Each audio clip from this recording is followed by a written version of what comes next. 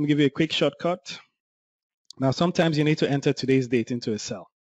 So normally when you're entering today's date, I'm not talking about writing a formula for today's date. So today is the 20th. So instead of typing 20 October 2016 and entering, well, you can see it's showing me a number because the date is a number actually.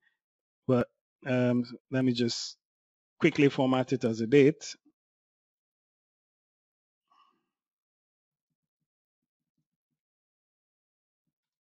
Well, that's another trick. It's a format trick. So I'm sure some people want to know exactly what I did there.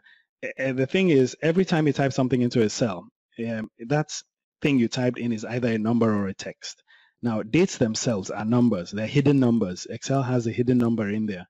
And to prove that to you, if you come into the date and I change this date to 2017 and I come to another cell, I can do maths. You can only do maths with numbers. So I'm saying this date minus that date, and it gives me 365. Obviously, there are 365 days between those two dates. So there definitely is a number here. But the way Excel works is it hides the number.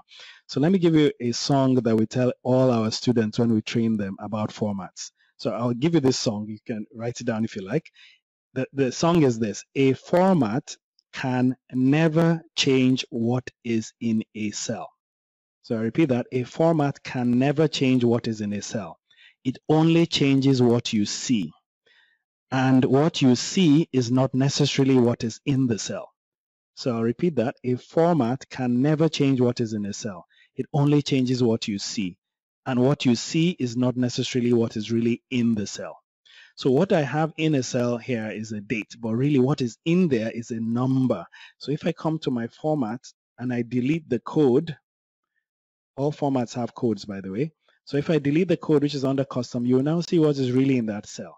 What's really in that cell is 42663. That's the number 42663. So if I come to this cell that has a date and I type 20,000, you will see that it becomes a date. And that 20,000 basically means 20,000 days after 1st of January 1900. So anyway, I started this by saying I want to give you a shortcut for entering today's date. The shortcut is Control semicolon. Once you do Control semicolon, a date just pops out. So go to any cell and just do Control and semicolon, and a date comes out and you enter. So that's how you enter a date. Quick way of entering a date. Thanks for watching another training video from Brown Consulting. See you in the next video.